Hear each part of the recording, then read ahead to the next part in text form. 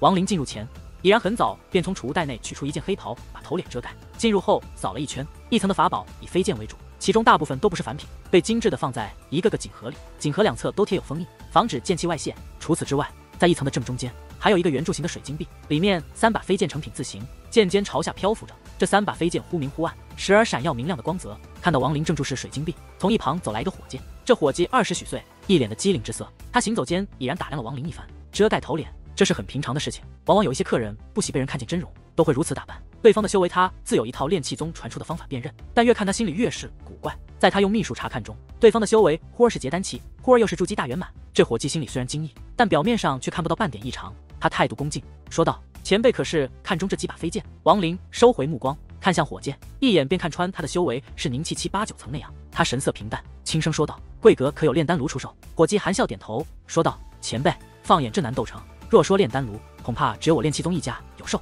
这种物品并非常人有能力购买，若是前辈需要，还请随我上2楼。”王林神色从容，抬脚向楼梯走去。伙计快走几步，跟在后面指引。在踏上楼梯的一刻，王林目光斜扫，在1楼的一个正在讨价还价的修士身上看了一眼，沉吟少许，踏上楼梯，带上到2楼后，伙计直奔坐在房间右侧藤椅上的一个中年人而去，在他身边语几句，转身下了楼。中年人面白无须，双目内金光时而闪过，他起身抱拳道：“道友想要什么品质的炼丹炉，还请明示。”王林看了对方一眼，这中年人修为与他一样，都是筑基大圆满。他心底略差，暗道炼气阁分3层，第1层是凝气期，第2层是筑基期，那么楼上的第3层岂不是有结丹期坐镇？他神色从容，平淡道：“可否拿出一些让在下看看？”中年人哈哈一笑，指着一旁桌椅说道：“道友先坐，我这就为你取来。”说完，他先是亲自冲了一杯茶水，放在桌子上后，转身走到一旁的墙壁处，伸手一拍，那整面墙壁立刻波光粼粼，慢慢的虚幻化。接着3个绝美的少女身穿宫纱，妙曼的从其内走出，每个人双手都端着一个白玉托盘，盘中分别放置3个2尺见方的红木盒子。这3个木盒大小一致，但上面的刻画的一些花纹却不同。除此之外，3个木盒上更是多少不一的贴着一些封印。3个少女一一走到王林身前半丈之处，眼神向他飘来，在他的黑袍上望个不停。中年人拿出一个木盒放在桌上，说道：“道友，这是以修魔海深处的青钢岩与玄武晶融合炼制了7749月的清玄丹炉，品质是3品。”说完，他一拍木盒，盒子立刻从中间打开，露出里面一个拳头大小的精致熔炉。王林神色平淡，当初李木婉对他提起丹炉时，曾说过他随身之炉只有2品，唯有达到4品以上，才能确保天离丹不会出现太大的变故。扫了一眼后，王林没有说话，而是移开目光，中年轻笑，右手一挥，桌子上的木盒立刻消失，重新回到了少女手中白玉托盘之上。他直接越过第2个女子，伸手拿起第3个女子手中玉盒，轻放在桌面，笑道：“想必道友是要炼制真品丹药，这是以修魔海内的99指下品灵兽内丹融合在一起炼制而出的百兽灵炉，以它炼制丹药，会有很大的几率吸纳灵兽丹气，增添丹药品质。”说着，他右手拍向木盒，木盒迅速向2旁打开，在其内端放着一个血红色的丹炉。若是仔细看，可发现在这丹炉的外面踏印着99只面目狰狞的灵兽，这些灵兽栩栩如生，一丝丝弱弱的灵力波动从其上传出，这还是在封印的状态下渗出的灵气。若是打开封印，恐怕灵气立刻会冲天起。这百兽灵炉，即便是亡灵也不由得怦然心动，只不过表面上他的神态没有半点变化。中年人摸了摸木盒，说道：“道友应该知道，下品灵兽那已经是相当于结丹期的修士了，毕宗也是耗费了很大的精力，费时数年，这才炼制成功。这百兽灵炉品质已然达到了5品。”王林收回目光，沉吟少许，说道：“什么价？”中年人微微一笑，说道：“上品灵石10万块，这是标准价，或者你也可以拿出差不多这个价格的法宝。”听到这个价格，尽管王林已经有了心理准备，但仍然心底一沉，这丹炉贵到了极点，难怪斗邪派掌教耗费了门派大半的灵石，这才购买了一个。中年人的笑容一直挂在脸上，不慌不忙地为自己倒了杯茶水，抿了一口后说道：“道友，这百兽灵炉是贵，不如你换一个。之前那个清玄丹炉价格虽然同样是10万块灵石，不过是中品灵石，才相当于1万块上品灵石罢了。”王林看了对方一眼，一拍储物袋，一块蛟龙皮立刻飞出，平放在桌面上。蛟龙皮甲，中年人语气略有惊讶，拿起凝神看了少许后，放在一旁，沉吟片刻，抬头说道：“是中品灵兽蛟龙之皮甲，这种东西你有多少？”王林神色从容，没有回答，而是反问道：“多少可以换到百兽灵炉？”中年人低头默默计算一番，抬头扫了王林一眼，说道：“若是体长1000丈以上，那么一整张皮甲可以换。”王林二话不说，一拍储物袋，蛟龙皮立刻在中年人面前堆积如山。王林看都不看一眼，抓起装着百兽灵炉的红木盒子，向楼下走去。中年人呼吸略有急促，快速看了一眼蛟皮，神识横扫间已然判断出，这即便不是一整张，也绝对差不了多少。一整张中品灵兽蛟龙的皮，要知道中品灵兽相当于是元婴期大圆满，这等强悍的灵兽，即便是在修魔海内部，也可以说是一方霸主。中年人虽说见多识广，但最多也就是看到一些零散的中品灵兽皮甲。至于整张皮，除了下品灵兽的他见过外，中品灵兽这还是第一次。待抬头时，王林已然把木盒收入储物袋内，迅速走下了楼梯。财不露白，这点王林心知肚明，所以他才乔装打扮，遮盖头脸。但他还是不放心，毕竟蛟龙皮他虽然了解不如对方，但也知道这是难得的宝贝。一旦对方起了贪念，联想到蛟龙体内的其他宝贝，那事情就会复杂化。若不是万不得已，王林也不会以蛟龙皮去换。一是丹炉价格太高，他储物袋内除了灵气液体外，也就只有蛟龙皮了。相比之下，若是拿出灵气液体这更为逆天的物品，恐怕后患更深。所以他衡量一二，果断地拿出蛟龙皮，换完后迅速离开。出了炼气阁，王林冷眼向对面看去。刚才他进入2楼时就发现有人窥视，于是在对方体内留下一道神石。此时出来后，立刻察觉到那人正在对面客栈。客栈内人不少，而且在留下神石的那人身边，居然还有3个结丹期修士。王林沉吟少许，没有引爆神石，而是脚步不停，转过几个墙角后，他脚下一踏，土遁术运起，但只见白光一闪，王林并未沉入地下，整个南斗城被一股静止包裹，影响了土遁术的施展。王林眉头微皱，身子迅速飞起，向着城门飞去。他刚飞出没多久，一个黑瘦的修士出现在王林刚才施展土遁之的。他盯着王林飞走的方向，添了添嘴角，目露贪婪之色。这修士正是之前王林进入1层时众多檀架还架者之一，此人名叫魏三，是斗邪派来南斗城采办的弟子。当他看到王林进入2层后，立刻心中一动，装着不经意的扫了几眼，出了阁楼后一直远远的盯着，并且传音给同在南斗城的几个采办的同门。等了许久后，这才看到王林下来。他计算时间，料定对方必然换到了一些贵重的法宝，不由得起了歹意。只不过对方的修为他看不透，推算应该是结丹修士，这就叫他不由得打起了退堂鼓。不过当他的同门来了后，他看到门派的长老居然也来了3个，不由得大喜过望，连忙详细把事情说了一番。在他的身边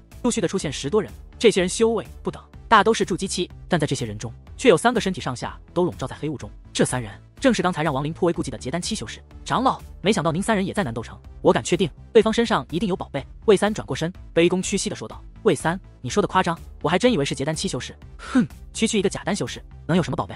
等了这么久，实在是浪费时间。黑雾中一人传出沙哑的声音，语气带着恼怒。你该死！黑雾中又一人阴森森的说道。与此同时，从雾中伸出一只绿惨惨的枯手，带着一丝黑气，向着魏三拍去。魏三脸色立刻苍白，扑通跪在地上，哆嗦的颤道：弟子句句属实，除了他修为我猜测错误外，弟子过度的惧怕，以至于他的话都有些语无伦次。四周他的那些斗邪派的同门，一个个表无表情，更有几人甚至露出幸灾乐祸之色，看得魏三心底寒意更重。眼看那枯手就要落下，他脑中突然灵光一闪，立刻大声道：我想起来了。他问炼气阁的伙计，问有没有5品以上的丹炉。其实魏三根本就没听清这番话，他现在被逼急了，情急之下立刻乱说起来。说着说着，他自己都有些相信，对方说不定真的是买丹炉。枯手一下顿住，阴森的声音再次传来：丹炉，魏三，你可知道骗我的下场？魏三一咬牙，抬头说道：弟子敢以性命担保。他心中苦笑，暗道自己若不这么说，现在就会死，不如赌一把，若是输了，那就自认倒霉，可一旦赢了，性命就会保住。管他说的真假，去看看不就得了。始终没有说话的第3个长老，此时声音如钟，浩浩传来。这话语一落，3人不再犹豫，立刻腾飞而起，迅速向着王林的方向飞去。后面的弟子连忙紧紧的跟上。魏三擦了擦冷汗，心中暗骂，但也跟了上去。3个斗邪派的长老本就是代表斗邪派来南斗城与3派掌教有要事相商，此时事情办完，3派弟子均得到命令，不得阻拦3人，所以这一路上斗邪派人虽多，但却势如破竹，迅速追去。至于王林，每飞行一段都会有人上来盘查，仔细检查路牌后才会放行。几次之后，王林心底不耐，再加上察觉身后有人追来，索性不再停顿，一路横冲直撞，迅速冲出。很快他便来到城门，瞬间冲了出去。没过多久，斗邪派众人追来，一闪而过。在他们都离开后，南斗城的3派弟子在几个结丹期的修士带领下从城门出现。他们刚才得到命令，若是对方在城内激斗，那么就驱赶出去；若是对方自己离城，则既不阻拦也不相助。王林出了南斗城，脚下一踏，身子立刻钻入地底，土遁术顿时展开，急速遁去。追击中的3个结丹期修士，其中一人轻咦一声，右手一翻，一面古镜出现掌心，他张口吐出一口灵气，灵气吹到古镜上，立刻向四周翻滚荡开。古镜内金光闪烁，化作一道长虹，迅速从修士手中飞出，在半空旋转几圈后，从镜面内蓦然射出一道光线，指向远处地面，并且光线急速向前移动。3人冷笑，顺着镜光追去。斗邪派的弟子也一个个大为兴奋，这种跟着门派掌门一起追杀猎物的感觉，让他们有种深深的刺激感。王林眉头微皱，心底冷哼，放置在魏三体内的神石立刻引爆。只见在斗邪派弟子中的魏三突然惨哼一声，口喷鲜血，身子歪倒，从飞剑下坠落。在他身边的同门一个个大惊失色。王林速度不减，继续遁走，但神石却散出，凝聚在其中一个敌人身上。心念一动，又一个斗邪派弟子惨嚎落下。这么一来，追击的斗邪派弟子纷纷不由自主地停了下来，不敢继续。唯独3个结丹期修士丝毫不在意，盯着远处镜子所指之地追了出去。其中一个修士大手一挥，一把黑色巨印自袖中飞出，在半空迅速转了几圈后化作飓风。随着修士冷笑的一指，那飓风立刻轰然的砸了下去。在砸下的瞬间，底下的亡灵身子立刻一转，躲了过去。那修士笑容更冷，连连挥指，飓风猛烈的连续砸下，在一连串的轰轰声中，一道黑影自地面一冲而去，回头冷冷的扫了3人一眼后，迅速飞走，交出炼气阁内购买的法宝，否则死！扔出古镜的修士双目如电，低喝道：“他话语刚落，忽然眼前出现一阵刺眼的光亮，一道极强的剑气猛烈的刺来。他心底大骇，身子硬生生向左挪出几寸，紧接着他胸口一痛，感觉有什么东西刺入进去，又从后背钻出，一口鲜血自口中喷涌。这是什么飞剑？”他面色苍白，露出心有余悸之色。刚才他若不是躲得快，恐怕今日就要送命在此。亡灵暗叹，可惜，右手一照，水晶飞剑闪烁间出现在他手中。其他2个结丹修士均都是脸露震惊之色，二话不说，连续打出数个防御法宝，这才目光闪闪地盯着亡灵。滚！亡灵目光冰冷，说了一字后，继续向前迅速飞走。3个结丹修士彼此看了眼，最后目光统一望向亡灵身体外徘徊的飞剑，眼中露出贪婪之色。如此锋利的飞剑，可以说世间极少。3人二话不说，再次追出。受伤的那修士追击间连连扔出数件防御法宝，把身子四周防地密不透风，这才松了口气，连续服下数枚丹药，随后更是把一些药丸催化，涂抹在伤口。随后他犹豫了一下，拿出玉简放在额头少许后，一把甩出，玉简几个闪烁间消失不见。亡灵神识一扫，发现3人仍在追击，不由心底冷笑，这3人定是存着杀人夺宝的念头，能让3个结丹期修士追杀，对于现在的亡灵来说已经如家常便饭。若是一个，他倒也有一拼之力，可对方3人虽说均都是结丹初期，但也不可小觑。不过一旦他结丹成功，那么杀这3人就如同捏碎蝼蚁般简单。在3人的追击下，亡灵逃亡了1天1夜，对方期间挥出无数法宝。慢慢的，亡灵有些心力不足，水晶飞剑偷袭一次后，再使用起来，对方有了防范，效果不佳。亡灵目光越来越冷，他神识盯着3人，极境立刻电闪而出。3个结丹修士顿时眼前红芒一闪，脑子里如同被一个巨大的锤子狠狠地撞击了一下般，立刻口鼻流下，身子晃了几下后，一个个眼露前所未有的骇然与凝重。那之前受伤的修士更是再次狂喷一大口鲜血，双眼通红，脸上露出痛苦之色。若不是身边有人一把抓住，定然会摔下飞剑。他绝对不是简单的筑基期，应该是那种只差一丝一毫便进入结丹期的修士。他深吸口气，平复巨震的神识，对身边2人说道：“必须要杀死他，否则以此人的神通，若是让他结丹成功，我3人必死无疑。我已经通知了掌教，应该很快就会派人来支援。”亡灵眉头紧皱，极尽神识受他修为影响，原本对于结丹期是无效的，可现在随着身体内黄泉生窍绝大成，3丹合一出现丹胚，产生了一丝效果，但显然只能伤，却不能杀。这伤看起来很重，但对于结丹期修士来说，只需静养少许便可恢复。若是对方只有1人，全力之下借着魔头杀死1人应该无碍，可现在他只能跑。亡灵心里暗叹，急速向前飞去。8个时辰后，天色渐暗，亡灵极尽神识已然用了数次，每次只能拖延少许。他神识扫动间，蓦然站住身子，转身遥望已经追了他2天1夜的敌人。3人也是疲惫不堪，但又不能不追，否则一旦对方日后结丹，他3人将死无葬身之地。此时看到亡灵突然停下，3人均都是心头疑惑。就在这时，只见亡灵右手身高如撑托苍天般，目中寒光闪烁，头发随风而动，身上衣角更是发出吹打的啪啪声。水晶飞剑在他脚下闪烁一丝丝寒芒，很快一丝蓝色的火焰出现在他的右手之上。这火焰一现，四周的空气立刻寒冷起来。这冰焰是亡灵除了极境之外的杀手锏，既然极境已用，这冰焰他本不想再用。在14谷地下多次使用后，亡灵发现这冰焰属于是消耗品，每用一次就损耗1分。可现在对方步步逼近，容不得他再顾忌。冰焰一现，3个结丹修士均都是面色大变。还没等他们有所行动，亡灵右手挥下，拳头大小的冰焰缓缓地向他们飘去，看似速度缓慢，但实际却是极快。四周的天空吹来的风，此刻也变成了冰封，如同一把把刀子，迅速凝结成为实体，向着3人甩去。3人没有任何犹豫，立刻四下散开，但冰焰速度突然增加，以不可思议的角度碰在了那个多次受伤的修士手臂处。眨眼间，那修士甚至连惨叫都来不及发出，整个身子散发蓝炎，顷刻消散一空。冰焰微弱，继续向下一个修士飘去。但就在这时，忽然远处传来阵阵风雷之声，紧接着7、8道长虹破空而来。亡灵面色一变，右手一抓，冰焰立刻收回体内，二话不说掉头就跑。这一次他使出了12分的灵力，不顾一切亡命遁走。遁走中，亡灵神识内视一扫，丹胚内的冰焰颜色略淡，这冰焰来源自丹胚，若是用的次数多了，在没有结丹之前，必然对丹胚会造成影响，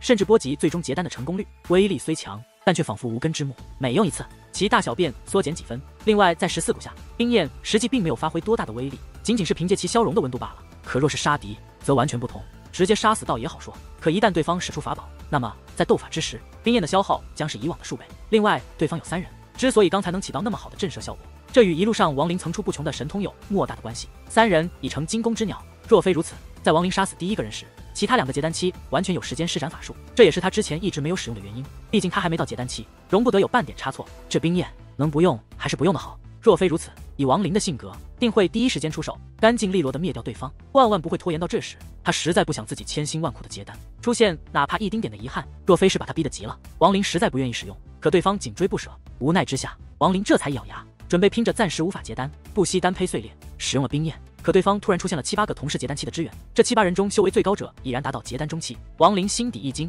不再考虑杀敌，而是迅速遁走。在逃走的一刻，他心里清楚，这一次自己将踏上一条不归路，除非能结丹，否则后果不堪设想。30万里的路程很快便接近边缘，他身后的10个结丹期修士以一副戏谑的姿态，一个个不紧不慢地追来。前面的小辈，老夫倒要看看你能跑到哪里去！杀我斗邪派长老，即便是天涯海角，你也是死定了！结丹中期的大长老乾坤慢悠悠地说道。他右手随意一挥，顿时一个金色符号在身前凝形。他伸手一按，那符号立刻闪烁而出，亡灵后颈汗毛乍现。他毫不犹豫，身子微动，险之又险地避过字符，但紧接着更多的字符随之出现。亡灵一路闪躲，暗自咬牙，头也不回，迅速向前飞去。渐渐的，他身后的修士越来越近。亡灵目光闪动，他知道现在只有一个方法。这个方法虽说有极大的风险，可一旦成功，那么一切危机将迎刃而解。想到这里，亡灵目光露出一丝寒意，他身子一转，改变方向，立刻遁走。时间不久，在亡灵目光所及之处，出现了一座山峰，山峰外迷雾缭绕，看不清楚细貌。亡灵不假思索，迅速冲了进去。在他临近迷雾的瞬间，迷雾蓦然间裂开一条道路，一个身穿紫衣的美丽女子惊慌地露出身影。只不过在这一刹那，一连串闪烁刺眼金芒的符号如同闪电一般冲出，在亡灵冲入的瞬间，一一印在了他的后心上。亡灵低哼一声，喷出一口鲜血，身子如断线的风筝摔入迷雾内。那紫衣女子面色苍白地看了那些急速追来的结丹期修士一眼，手中旗帜挥动，迷雾顿时翻滚，把他的身影遮盖住。与此同时，10个斗邪派的结丹期修士来到了迷雾阵前，当中一头部比常人明显打上一圈的矮小老者摸了摸自己硕大的脑袋，阴森地冷笑道：“刚才那个小娘们归老夫了，老夫正好缺个修炼的炉鼎。”说着，他添了添嘴唇，右手一抓，立刻在半空化作一只大手，狠狠地抓在迷雾上。但就在那大手碰及迷雾的瞬间，迷雾立刻浓密地翻滚起来，从中一跃出现一只体长超过1000丈的巨大蛟龙。大头修士惊呼一声，连忙后退，目露惊疑不定之色。他身边的其他结丹期修士也均都是目光闪动，盯着迷雾。此地何时出现了这等阵法？大长老乾坤神色平淡，冷声说道。其余修士一个个面面相觑，没有人回答。乾坤轻哼一声，仔细地打量了阵法几眼，皱眉说道：“这阵法能幻化蛟龙，定不简单。坤桑，你用万封印试试。”坤桑正是最早追杀亡灵的3人之一，他二话不说，身子腾空而起，右手大袖一甩，黑色石印出现，迎风剑掌立刻化作飓风。坤桑目光凝重，大手向下一按，那飓风立刻震动一下，狠狠地从半空砸落。迷雾组成的蛟龙立刻嘶吼一声，冲天而起，与飓风撞击在一起，雷鸣般的轰响立刻震荡，飓风被狠狠地撞飞。坤桑面色一白，体内灵力随之激荡，他深吸了几口气，这才缓过神来。飓风被撞飞的同时，那蛟龙的身体立刻化作雾气，消散一空，整个大阵又恢复了平静。乾坤冷笑几声，说道：“坤桑，把你的黑石印给我一用。”说着，他也不等对方同意，直接伸手一抓，半空中那飓风立刻被一股大力从天拉下，落在乾坤手中时，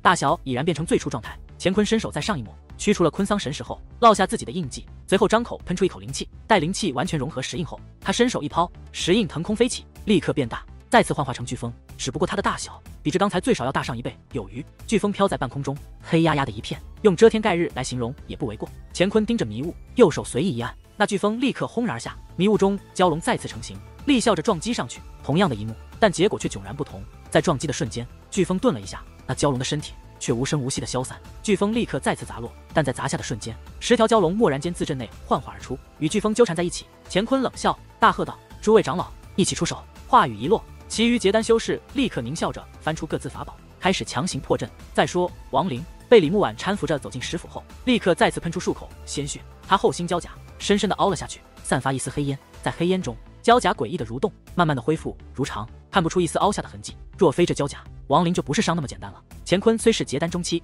但他这大灭绝符的威力确实极大，终者会全身骨头碎裂而死。亡灵面色苍白，进入石府后，立刻从储物袋里拿出装着百兽灵炉的木盒，让给李木婉后，虚弱的说道：“这是5品丹炉，以最快的速度把天离丹炼制成品。”亡灵说完，立刻张口吐出水晶飞剑，飞剑慢慢的落在他的肩膀上，剑尖闪烁寒芒。亡灵生性谨慎，即便是掌握了李木婉的魂血，他也不会完全信任，必要的防范还是要有所准备。李木婉怔怔地望着手中木盒，打开看了一眼后，心底已然确定这丹炉的珍贵。他抬头望向亡灵，轻声道：“他们追杀你，可是为了这个？”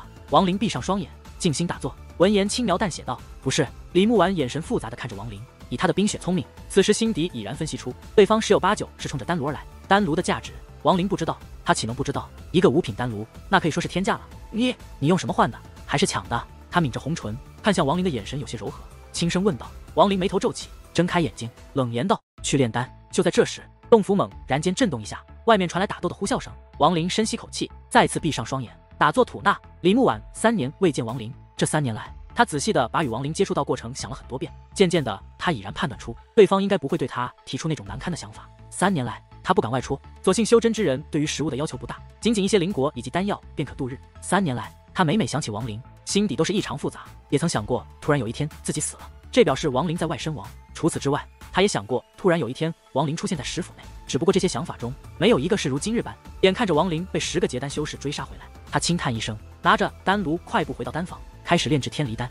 时间一点点过去，李牧婉一旦炼丹，便立刻会抛出杂念，全身心的投入其中。尽管如此，但他依然非常紧张。这种紧张的程度，即便是他小时候第一次在师傅的注视下炼丹，也没有这么浓重的出现过。他心底一遍又一遍地告诉自己，必须要成功，否则的话，一旦大阵被破，后果不堪设想。如果能成功，那么这一切上还有一线生机，最起码逃生应该无碍。石府的震动随着时间度过，越来越剧烈，阵阵灰尘落下，很快地面便被铺上了一层尘土。外面打斗呼啸的声音也越来越近，越来越大。王林一直打坐吐纳，时而睁开双眼望向府外，目光内寒芒闪烁。渐渐的，一股药香从丹房飘散而出。王林深吸几口，冷静地打开储物袋，把里面的东西一一整理。当他拿出蛟龙晶时，眼神眯起。这龙晶法宝作用不大，虽说可以分散无数分支，可随他心念困住万物，但若是遇上锋利的飞剑，这龙晶还是会被砍断，甚至一些厉害的火晶制法术也可把它烧断。王林摸着龙晶，眼神寒芒更重，他冷笑着，心底盘算，一旦结丹成功，那么这龙晶就有了用武之地。外面的轰击声更重，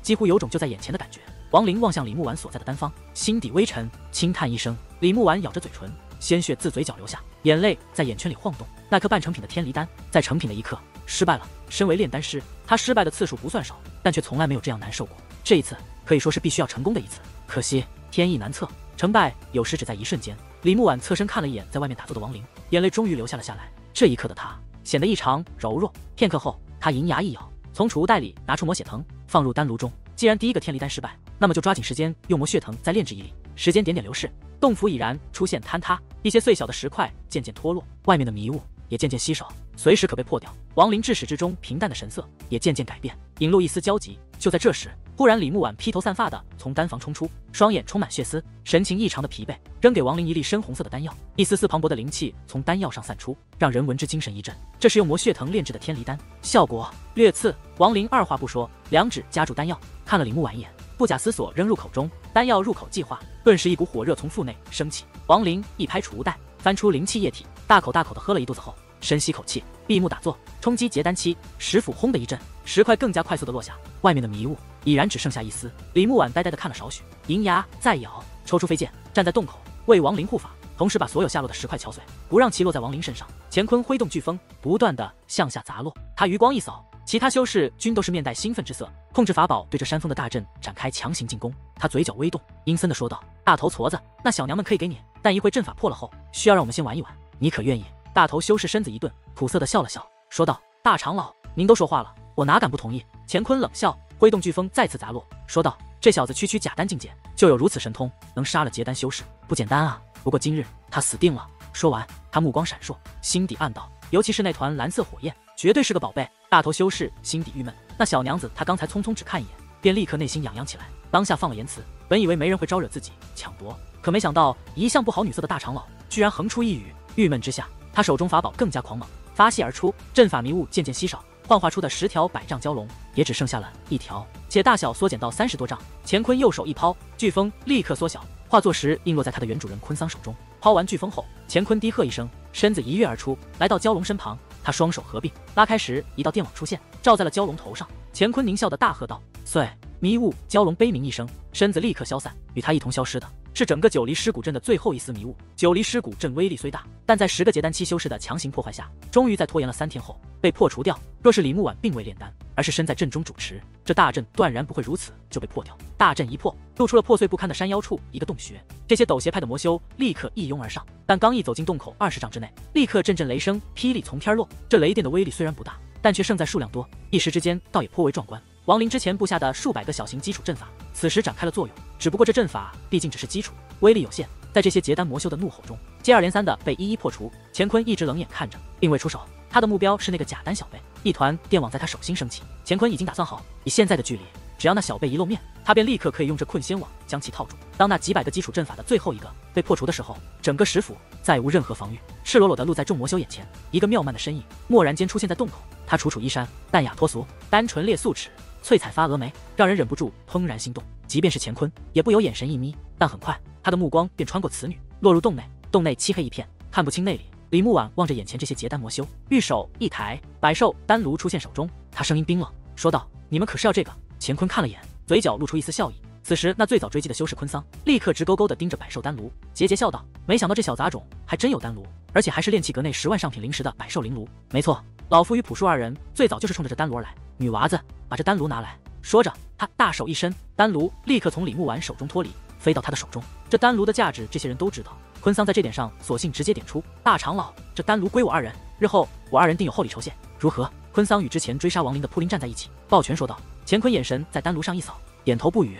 此时大头修士眼冒银邪之光，身子一闪而出，向着李木婉抓起，嘴上怪笑道：“小娘子，过了今天，伺候完老夫的这些同门，你就是老夫的炉鼎了。”李木婉面色苍白，带着一丝凄凉，在对方抓来的瞬间，正打算自断心脉，但就在这时，那向他抓来的大头修士蓦然间惨叫起来，声音异常凄惨，他口鼻鲜血喷出，七窍随之涌现大量血液，身子如同被一股大力撞击般狠狠地抛了出去，但尚未落地，便又被一股无形之力抓回，头部砰的一声化作一道血雾，只留下一具无头的尸体。他神识破碎，金丹飞出，从李木婉身边一闪而过，落入洞内。从这一刻起，王某将是元婴期下第一人。若尔等没有隐藏修为的元婴期修士，那么就可以死了。一个极度冰冷的声音自洞穴内传出，紧接着修长的黑影慢慢从洞内浮现，渐渐展现在众人面前。他一头黑发，面貌冷峻，双眼露出无情之色，就仿佛是一块万载不化的玄冰般屹立在天地之间。一股仿若遇到天敌般的揪心之感，如同怒海巨浪般冲击在场每一个魔修的心神。这是一种来自灵魂的颤索，仿佛在这一刻，他们面前的此人化身成洪荒巨兽，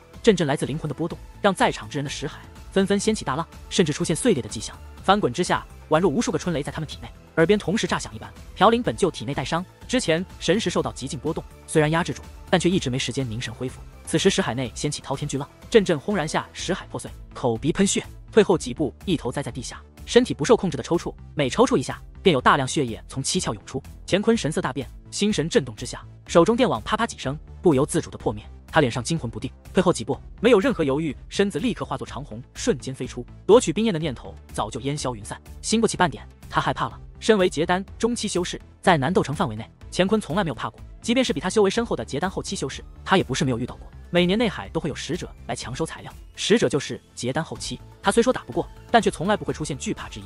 这是他结丹之后第一次，也是唯一的一次害怕，所以他几乎是不假思索便立刻逃跑。若是以往，即便是逃，也绝对不会选择第一个。以他的心性，定然会暗中等他人先逃后，自己选择个安全的方向遁走。可现在，他有种感觉，自己若是不立刻马上尽快逃走，下场只有死路一条。再看其余结丹修士，一个个也是神色瞬息变幻，尤其是在普林毫无半点痕迹的倒地身亡，大长老乾坤毫不犹豫的遁走后，一个个立刻使出12分灵力，向着四面八方化作数道长虹一哄而散，急速的逃命，生怕自己慢上一分。李木婉看到这个身影的瞬间，松了一口气，身子一软，扶着墙壁。这时，一只冰冷的手臂从他腋下穿过，李木婉一惊，感觉身子以极快的速度立刻腾飞起来，鼻尖传来那熟悉的味道。李木婉心底略安，眼前所看竟是迷雾滚滚。他正要说话，此时耳边传来亡灵淡漠的声音：“不要动，我带去你杀人。”亡灵夹着李木婉，身子在半空顿了一下，从他储物袋内立刻飞出蛟龙筋。他右手一挥，龙筋变长，末端甩动下，直接捆住大头修士的无头尸体。随后龙筋又从末端一分为二，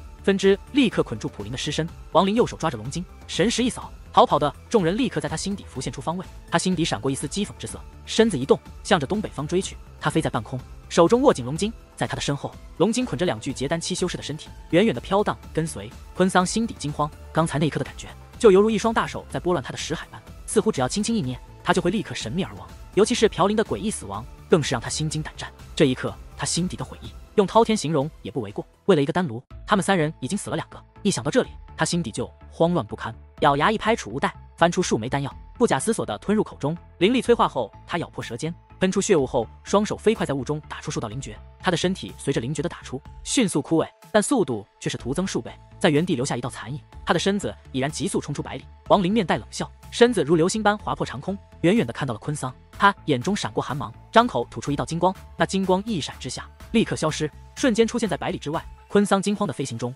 忽然后心一痛，低头时一道金光从他胸口穿透而过，他的金丹立刻从胸口飞出，向后飘去。他张开嘴却发不出声音，眼前越来越黑，最终身子一歪，从半空摔下。临死前，他始终想不明白，这一切为什么会突然逆变，猎物怎么就变成了猎人？在他身子落下的瞬间，一道金色细线立刻从亡灵身后的龙筋中甩出，一卷之下捆住他的尸身。随着亡灵的飞过，昆桑的尸身被龙筋捆着，甩在了身后。3具结丹期尸体就仿佛是孔雀的3根尾毛，在半空成品字被龙筋笔直的拉扯，而亡灵就是那孔雀的头冠。第3个，亡灵面色阴沉，把手中金丹扔入储物袋内，身子一转，向下一个目标飞去。李木婉看着眼前的一幕，心底虽说早就准备，但仍然掀起惊涛骇浪。在这一刻，亡灵的强大化作一个不可磨灭的烙印，深深地刻在他的心底。陈海是斗邪派的长老，平日里享受尊崇的他，此时如丧家之犬，仓皇逃命。他知道自己速度不行，于是逃出没多远后，立刻用法术在地上挖了个大坑，收起全身气息，把自己埋在地下。当年他还是筑基期时，就曾多次用这个方法逃过劫难。此时躺在地底，他心底苦笑，暗道自己已经好久没再使用过这保命之术了。他轻叹一声，但紧接着叹息凝固在口中，他的眼睛猛地凸起，露出瞳孔内突然出现的红色闪电，鲜血止不住的从七窍流下。识海内天翻地覆，尽是红色电芒，一道金线自泥土中钻入，捆着陈海尸身，掀起层层泥土，一拽而出。第4个，龙筋末端一分为4具结丹期尸身，除了失去头颅的那个外，其余3具均都是鼻眼间鲜血凝聚，看起来极为骇人。连杀2人，亡灵眼中寒芒不但没有减少，反而更重。他身子再次飞遁而去，一炷香后，亡灵身后的尸体已经从4具变成了9具，剩下的最后一人正是那最早逃走的大长老乾坤。他越跑心里越凉，尤其是他神识一扫间看到了亡灵身后那被龙筋捆着的9具尸体，这更是让他头皮发麻。仅仅这么短的时间，对方居然就把除他之外的所有结丹修士全部杀死，这是什么样的修为才能做到？难道他是元婴期？乾坤心底颤道，但紧接着就否定了这个想法。之前他们追杀亡灵时，对于他的修为看得一清二楚，分明就是一个筑基后期大圆满的假丹修士而已。若非如此，他们也不会如戏耍般的追击。可现在情况突然逆转，这逆转的过程太快，快到乾坤现在有种白日做梦的感觉，只不过这梦是噩梦罢了。亡灵紧跟在后面，目中寒芒渐浓，盯着已经跑出很远的乾坤，心底冷笑。这乾坤毕竟是结丹中期，速度比之旁人快上数倍。不过亡灵不急，对方如此快速遁形，灵力消耗定会极大，用不了多久便会慢下来。乾坤一咬牙，调转方向，他记得不远处有一个斗邪派分部，里面有2个结丹修士坐镇，眼前生死危机，他也顾不得其他，只求别人能阻碍对方少许，自己保命再说。他使出12分的灵力，以最大的速度急冲驰向斗邪分部。武丁峰是一座高耸的巨山，山上阁楼处处。千年前本是附近一大型门派，可惜千年后门派没落，被斗邪派一举灭门后，成为了分部之一。这一日，分部的弟子正在各自修行，2个结丹长老木南与木北2兄弟蓦然从打坐中睁开双眼，2人相互看了眼，急忙推门而出。在半空中，乾坤狼狈地飞来，他尚未临近，便高声喝道：“木南、木北，我命你2人协同全部武丁峰弟子，速速阻拦我身后追击之人，不允许此人飞出武丁峰半步。若能成功，奖赏上品灵10万块。”说着，他身子一闪而过，仓皇而逃。木南、木北2人刚一出现，便听见了乾坤的声音。2人一愣之下，面色微变，能让大长老都逃命的敌人，岂是他2人能抵挡的？就在这时，他2人目光所及之处，亡灵出现了。木南、木北2人本就心底猜测，到底是谁能让大长老如此狼狈？此时一看到亡灵，心神立刻没来由的大振，尤其是看到亡灵身后甩着的9具尸体，2人凝神一看，面色立刻变了又变。木南失声道：“总部的9个长老，这……”木北深吸口气，心底寒气充斥全身，他拽了下木南，恭敬地站在一旁，高声道：“晚辈木北参见前辈。”木南身子一颤，连忙唯唯诺诺地恭敬道：“晚辈木南参见前辈。”亡灵冷眼扫了2人一眼，速度不减，自半空一冲而过，一眼之下，2人心惊肉跳，后背衣衫立刻被汗水打湿。乾坤急速飞行这么久，灵力有些跟不上，他一拍储物袋，拿出灵丹服下，只不过这么一耽搁，亡灵与他的距离更近了。他眼看亡灵越追越近，惨笑一声，回头恶毒地看了眼亡灵，一咬牙，从储物袋里翻出一块红色令牌，在这令牌上写着一个深红色的朱字。这令牌是修魔海内最为有名的万魔百日朱砂令，此令为上古流传，制作手艺已然断绝，即便是修魔海内，剩下也不足10块。乾坤也是无意中得到，获得后他立刻祭炼，当位置宝，生怕别人知道，一直作为自己最大的杀手锏，深深地隐藏着，准备日后以此来增加神通。开启此令的要求极其严格，必须要有结丹期以上修士生命为代价，凡是杀被通缉者，可获得祭献者全身修为，炼成修丹，服下后神通会增强不少。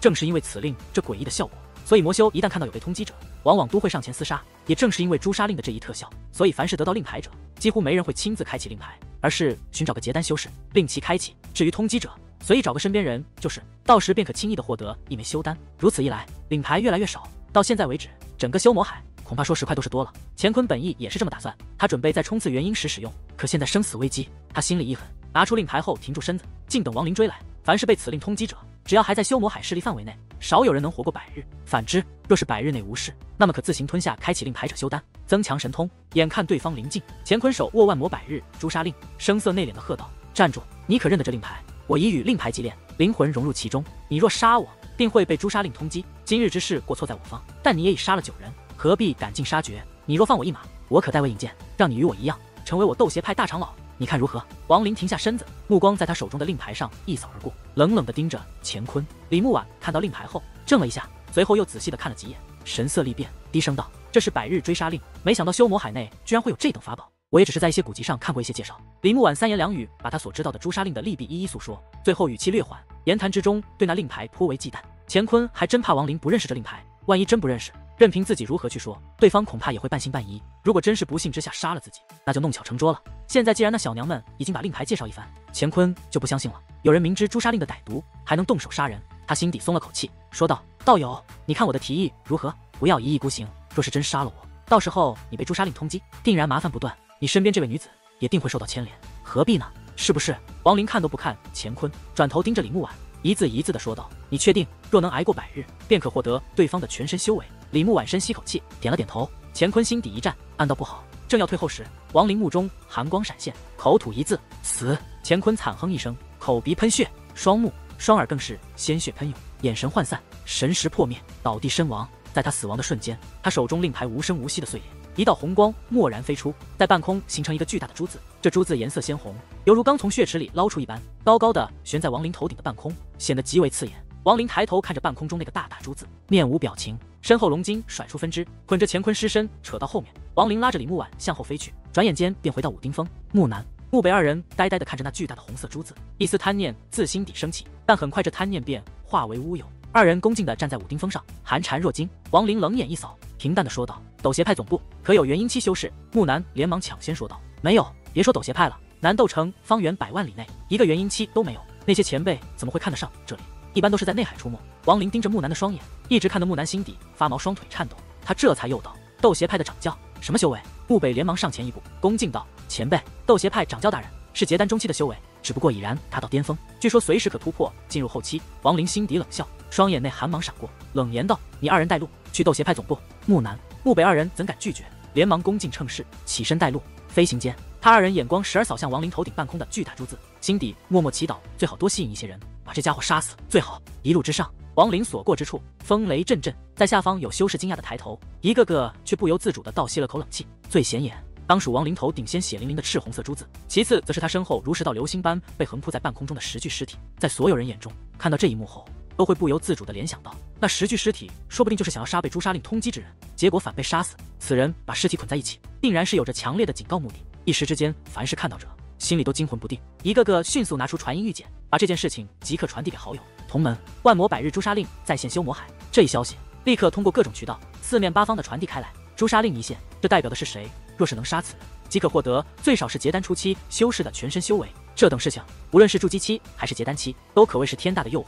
尤其是后者，一旦成功，提高一个境界不在话下，甚至那些结丹中期的修士，凭此迈入后期也不是不可能。尤其是让人猜测不到的，则是开启令牌者到底是以什么样的修为来计线。若是结丹后期的修为计线，那么此事定会引起更大范围的波动。亡灵飞行中，体内原本丹胚所在的位置，丹胚转化成拳头大小的金丹，散发出阵阵灵力，充斥他的全身。结丹的修为，亡灵计算之下，比之筑基高出100倍有余。他遥望修魔内海所在方向，目光仿佛穿透了内海，掠过对面大陆，直接投在了赵国境内。他嘴角露出一丝含笑，内心默道：“腾化元，我亡灵结丹了，待结阴之日，就是我杀回之时，你可千万不能提前死了，我会让赵国所有腾信之人为你陪葬。”木南偷眼看了亡灵一眼，对方此时的表情与笑容，让他看了后身子不由自主的一哆嗦，心脏猛跳几下，内心暗骂：怎么还没人来杀了这人？那么大的珠子在头上顶着，快来人杀吧！不然要是真把他领到总部，我二人即便不被他杀死，也会被掌教灭魂。他正祈祷着，远处迷雾中蓦然间走出一人，这人气焰滔天，随着走动，迷雾滚滚散开，黑发、黑眼、黑衣、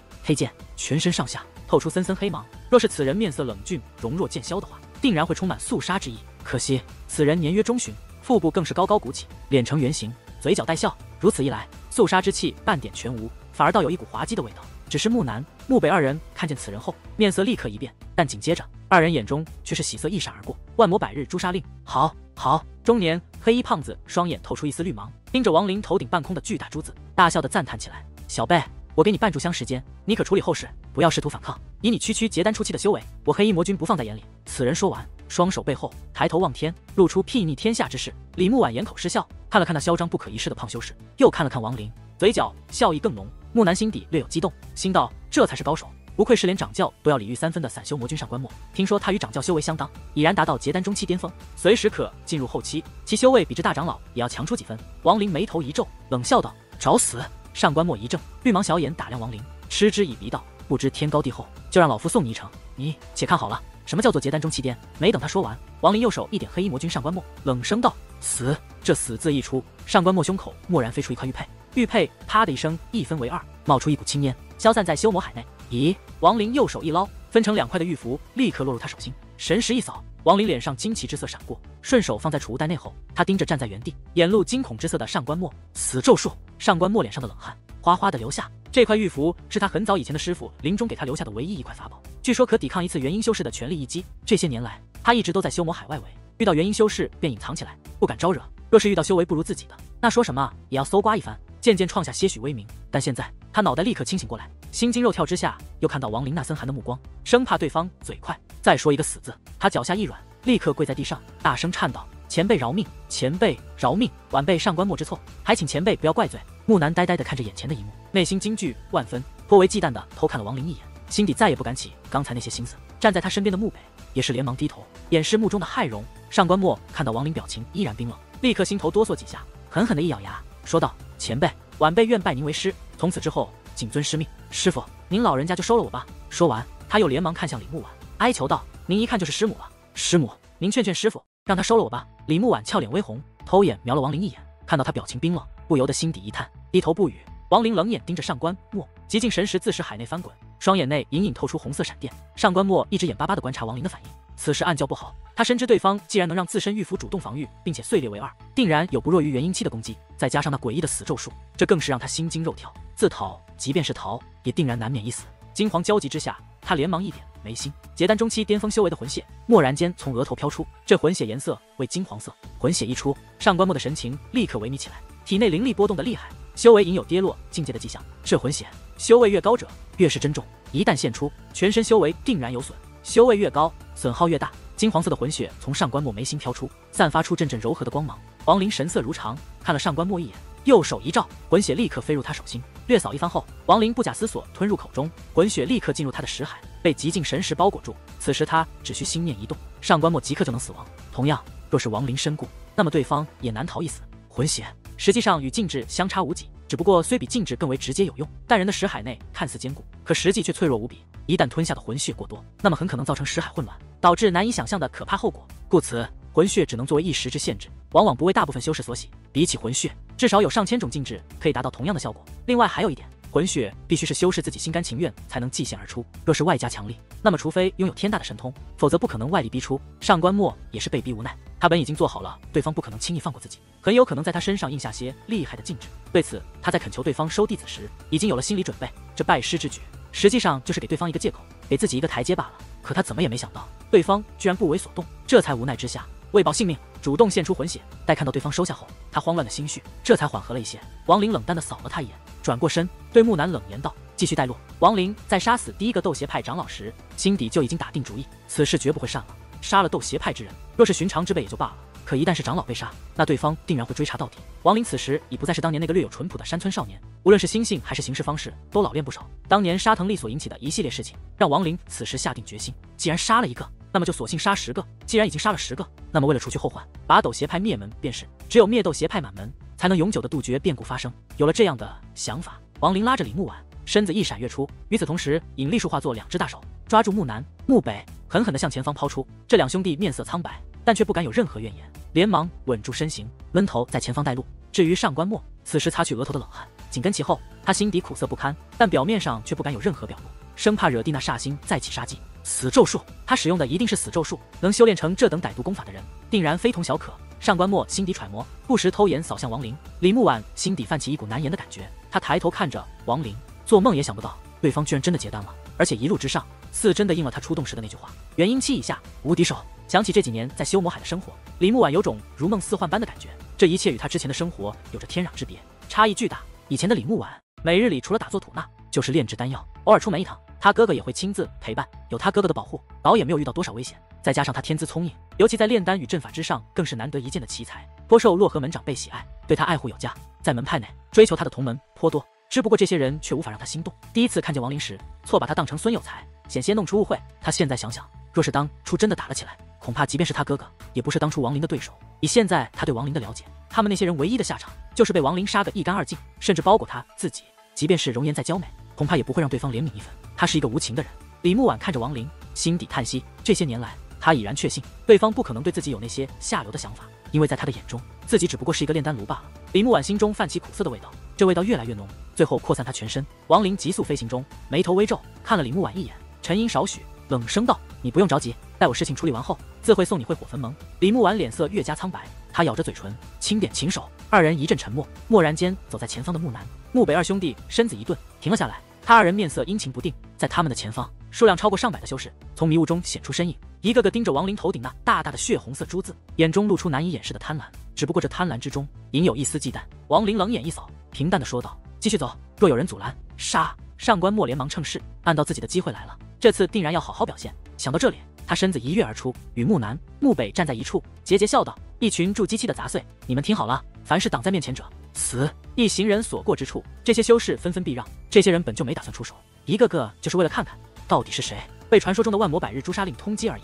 尤其是王林身后龙筋捆着的10具尸体，更是让人心底发寒。即便是想出手，也要犹豫一下。只不过这诛杀令的消息波及太快，几乎南斗城方圆100万里内，凡是修真者均都知道了此事，一个个均都是飞出，四处打探消息。渐渐的，半空中的修士越来越多。王林众人的飞行途中，如此这般的修士几乎每过少许都会遇上一些。由于修士太多，所以飞行速度难免有些下降。王林心有不耐，心底冷哼，看着几乎所有修士眼中均都是露出贪婪之色，这让他杀心渐起。而且还有很多修士在后面远远的跟着，目光闪烁，显然不怀好意。木南与木北二人心底发毛，他二人虽说是结丹修士，但一路上遇到的修士中，比他们修为高深者众多，甚至一些只闻其名不见其人的老家伙们也都一一现身，远远的跟着他们，这让二人惊惧不已。别说他们了，即便是上官墨也心底狂跳，暗自警惕。他心底苦笑，暗道若是再这么下去，难保不会引起南斗城100万里之外的修士注意。到那时是否会有元婴期修士前来，很难说。他内心焦急，暗道那煞星怎么还不出手？若是换成他，早就大杀四方了。只有以更加狠毒的方式来震慑，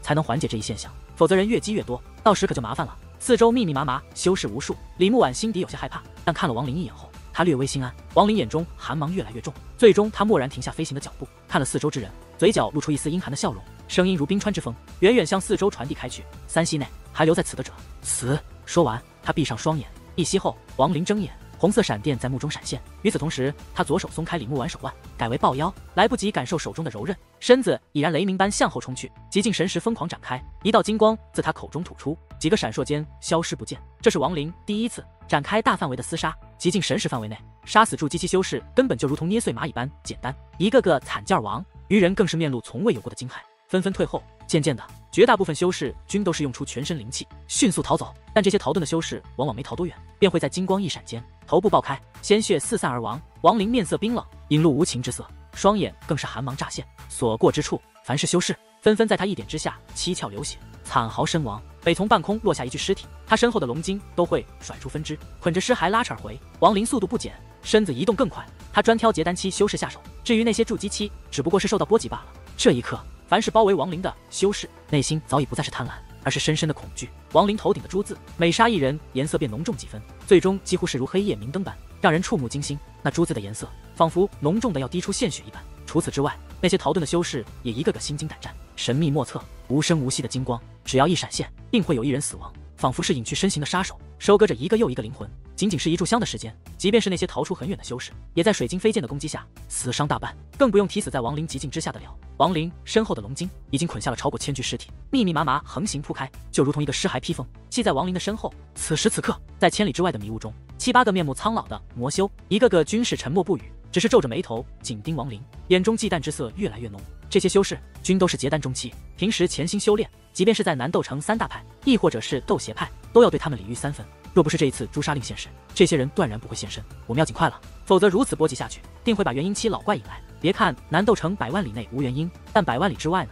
一旦元婴来此，我等将没有半点机会成功。一个鹤发童颜，但却充斥一股邪异之气的老者，盯着远处的亡灵，瞳孔略有收缩，徐徐说道：“这人拥有结丹初期的修为，但为何如何厉害？你看上官老魔都自甘成为其弟子，我等即便出手，恐怕也捞不到好处。”旁边一干瘦老者目睹亡灵一点之下，一个结丹初期修士死亡，金丹被挖后，心有余悸地说道：“还有那把飞剑，我从来没见过如此诡异的飞剑，它居然可以瞬移，这可是元婴期修士才能掌握的神通。这飞剑的品质绝对不低于元婴级别法宝，甚至化神期都有可能。斩杀在旗下的修士已经有了100人。哼，你们注意没注意到那煞星身后的绳子上最早捆绑的10人？那可是斗邪派的长老，人家杀结丹期就如同捏碎爬虫般。你们若是还存有贪念，那是你们的事情。林某现在绝不参与进去，告辞。”其中一年约5旬的修士，眼神盯着远处轻描淡写便连杀数人的亡灵，露出深深的忌惮之色。说完话后，对着众人一抱拳，匆匆后退，一拍储物袋，扔出一只梭船后，坐在上面，如流星般冲天而去，向着远处遁去。其余的修士一个个沉默不语。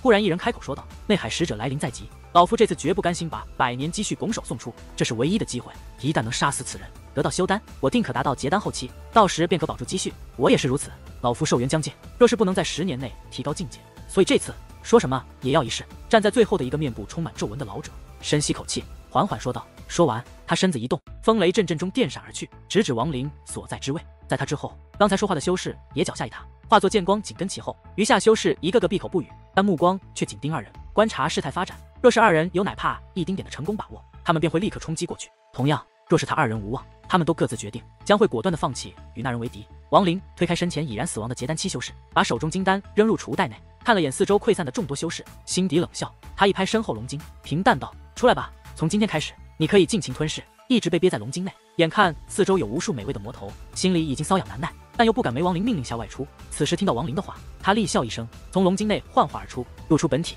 瞬间扑向一旁正在疯狂逃命的筑基期修士身上。那修士身子顿颤，抽搐少许后，身子迅速枯萎，最后变成一具骷髅，红光自其头部跃出。魔头狂喜地吼道：“舒坦，老子终于可以尽情地吞噬了！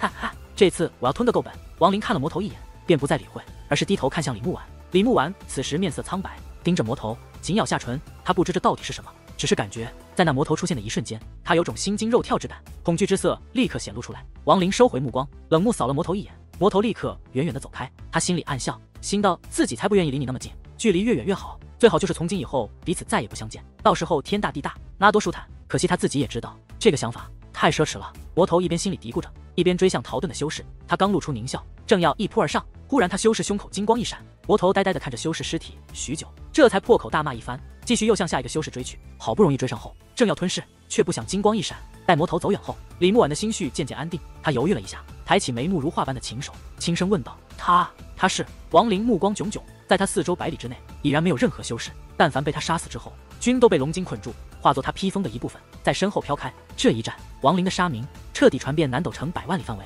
此时此刻，他身后的尸体依然不下1000具，密密麻麻横向铺开，可谓是遮天盖日。尤其是头顶那比之刚才浓重无数倍的血色珠字，在所有幸存者的眼中，这已经不是天大的诱惑，而是一个强者的证明。那是魔头。亡灵淡淡的说道，眼睛却盯着远处千里之外2道1前1后飞快遁来的身影。他眼皮略合，转身就走。上官墨、木南、木北，你3人可看够？冰冷无情的声音敲响在3人麻木的脑中。上官墨身子一颤，连忙收紧心神，向着那冲来的2个修士飞去。他心底此时掀起滔天大浪，尽管他已经知道那煞星很强，但怎么也没想到，那简直不是一般的强，而是一种无视任何法术、无视任何修为的天威之力。死咒术真是可怕！老子这次若能不死，说什么也要修炼一下。他奶奶的，要是老子有这实力，那以后在修魔海外围可以横着走了。上官墨深吸口气，心底第一次不再为自己献出魂血而郁闷，反之，一股复杂的心绪悠然而起。强者无论是在那里，都是被人尊敬的，这一点在修魔海更是如此。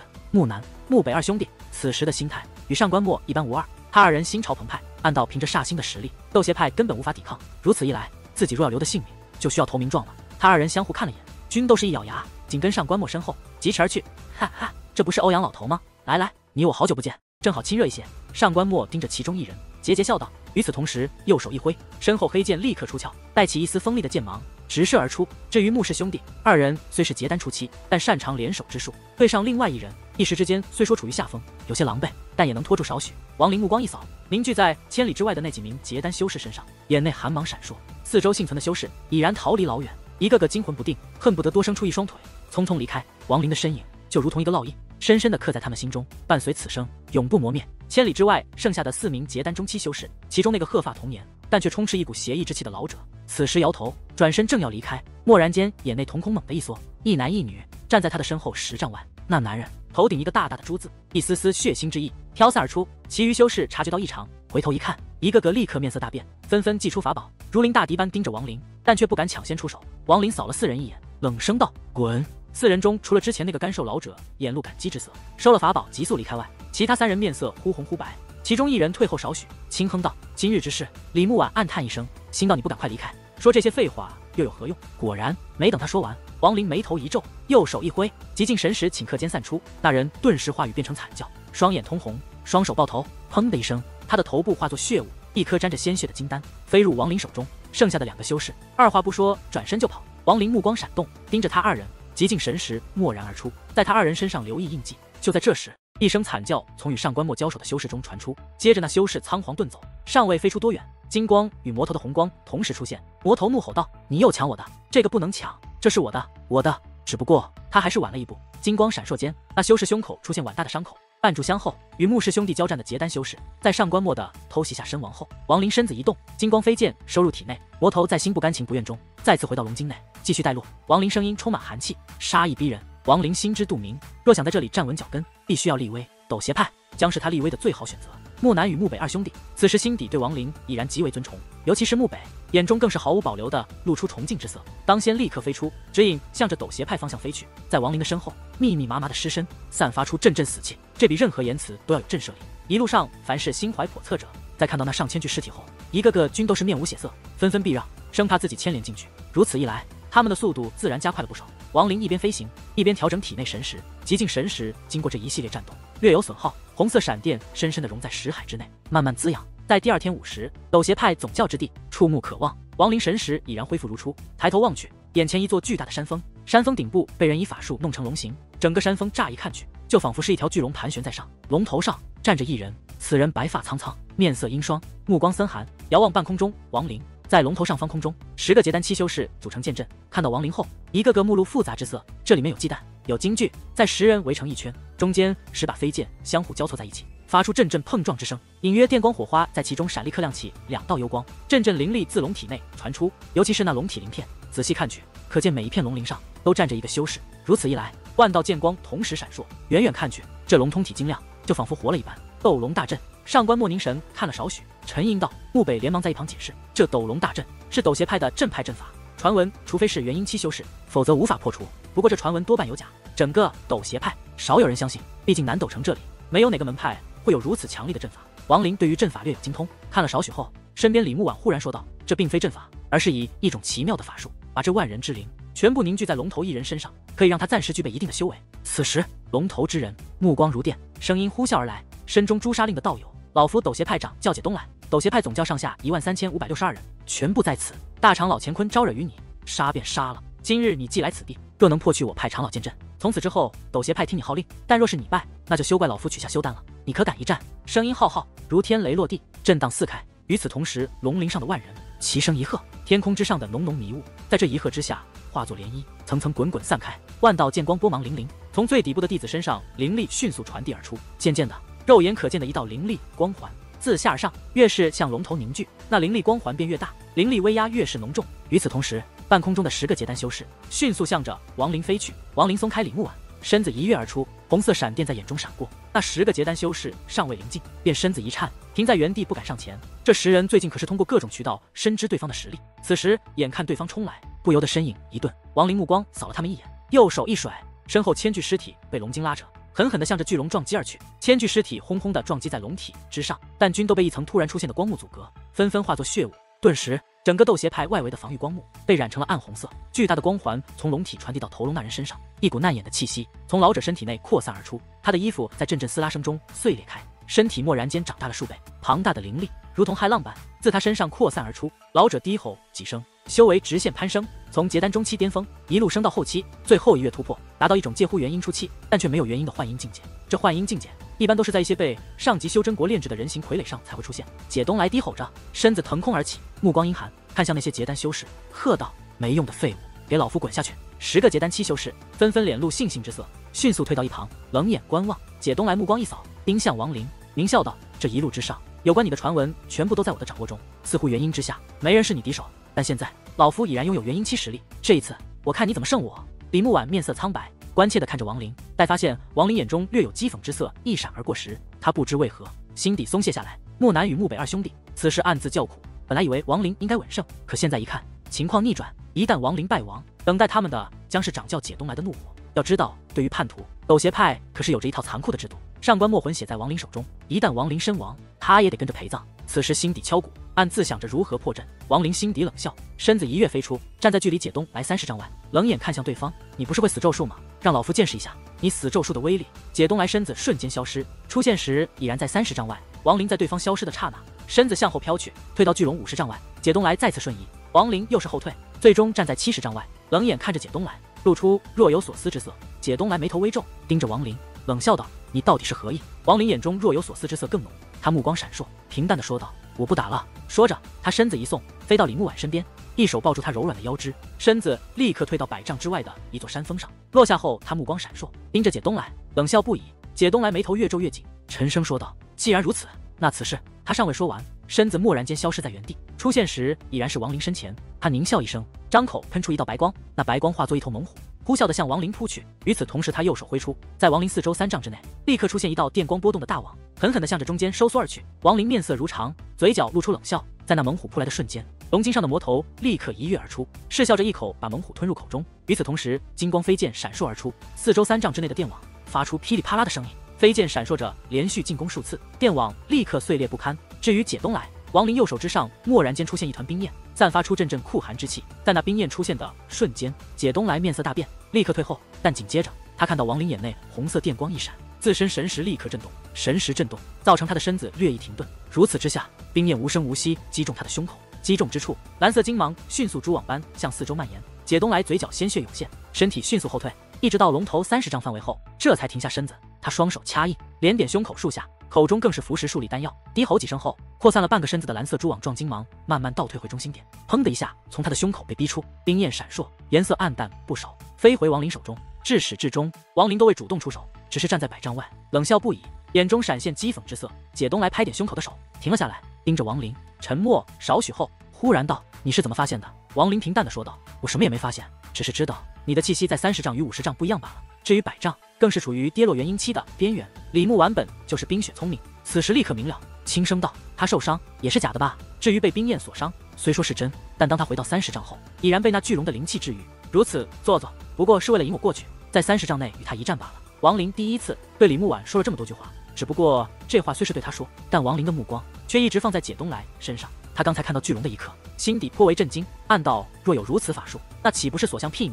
只要有足够的灵力提供者，想要达到化神修为也不是不可能。若真如此，那斗邪派岂不是早就入主南斗城，成为方圆100万里内第一人了吗？所以这法术定然有着致命的破绽，时间短，这是每一个人都会第一个想到的。既然如此，对方一定有所掌握，最起码知道时间的极限在哪里。根据时间上的计算，完全可以侧面来弥补这一缺点。若仅仅只有这一个缺点，那这法术的威力依然还是极强。王林仔细观察之下，尤其是听闻对方一再要求自己上前一战，而不是见面后立刻杀来，他略一计算，当时所占之地距离对方有近90丈。心底疑惑之下，王林这才冲出，站在30丈外观察。此后50丈、70丈，一直到最终的100丈，这才分析出这法术的致命缺陷。离开龙头越远，对方修为就会越低。解东来此时面色阴晴不定，空有一身修为，却无法用出。对方所料虽有所偏差，但大致却相差不多。其实不用100丈，只要超过90丈，他便会修为大跌。100丈之外，战胜对方可能性不大，甚至若是对方再狠一些，不与其打斗，只需要再退后几丈，他若追去，修为立刻便会掉落回结丹期。若是僵持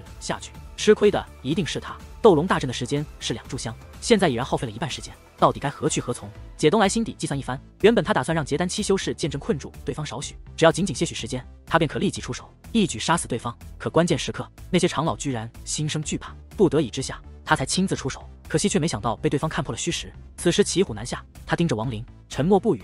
王林扫了对方一眼，拉着李木婉再次退后10丈，眼内讥讽之色更浓。解东来暗叹一声，身子向后退去，落在龙头之上。他深吸口气，平淡地说道：“罢了，老夫认输。”说着，他脚下轻点龙头，阵阵灵力从他体内迅速流回龙头内。巨龙双眼的幽光越来越亮，一圈粗大的灵力光环自龙头迅速向下蔓延。解东来的身体也随着灵力的流逝而颤抖起来，脸上露出痛苦的表情。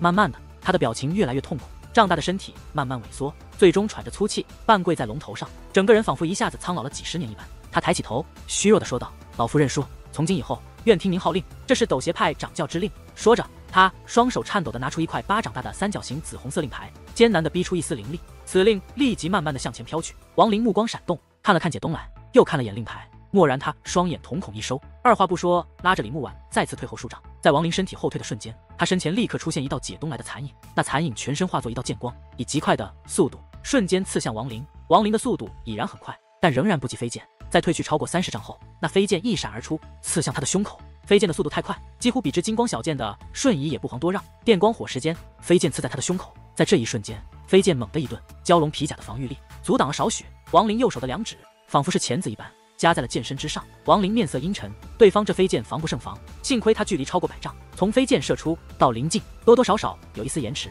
否则的话后果不堪设想。飞剑轻颤几下，立刻从中心位置碎裂，一股黑色的火焰从剑内散出，无声无息剑包裹整个剑身，很快便化为灰烬。在那黑色火焰出现的一刻，王林两指松开，眼露寒芒盯着龙头之上的解东来。解东来眼露遗憾之色，身体化作飞灰，消散一空。这最后一击是他的杀手锏，也是他此生最大的秘密。